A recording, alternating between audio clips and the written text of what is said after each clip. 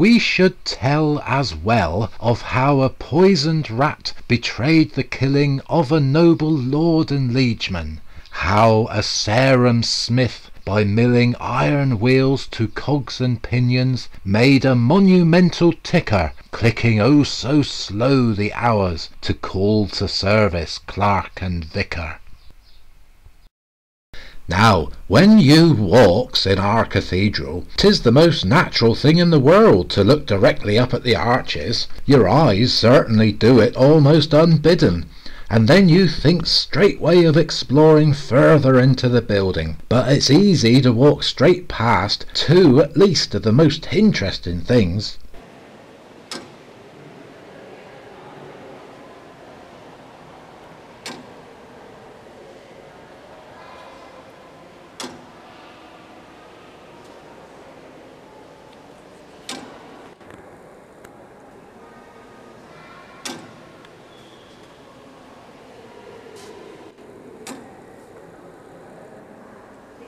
The vust is there right, over by the north wall of the aisle, a girt clock's movement, so high as a man, and near as wide as you can reach across. This clock were originally housed in the separate bell tower, as once stood out on the north lawns of the cathedral close, a tower near 200 feet high, housing a full peal of bells, and that clock controlled a strike for each hour, so's they knew when they should come into their services.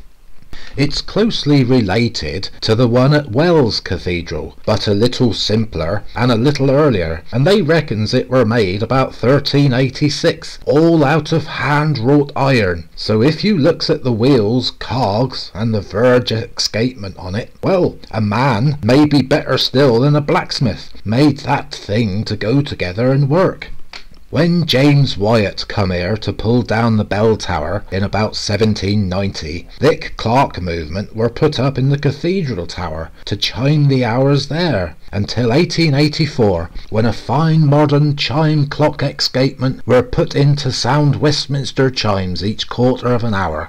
Then the old clock were just left up there in the roofs and ignored for some years, until rediscovered in 1929, when it were put in this position in the nave aisle, though it weren't working then.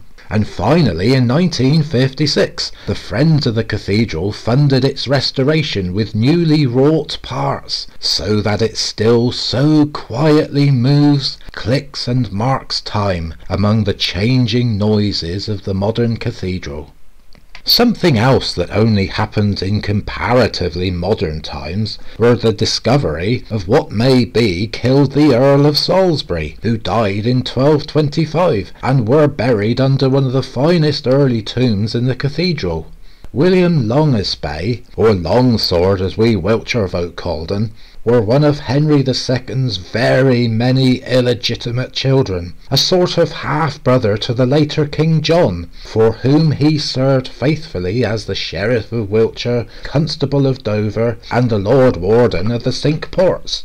William were staying at Salisbury Castle in 1225 when he died, some do say by poison, perhaps administered by Hubert de Burgh, who were seen as too favoured of young King Henry by many. How strange then, when William Longsword's tomb in the cathedral were investigated in 1791, a well-preserved rat were found lodged in his skull, and containing traces of arsenic too. Longsword's effigy and wooden box tomb are just along in the south aisle of the cathedral, and were possibly designed by Elias of Dereham. It were probably the vast tomb built in the new cathedral.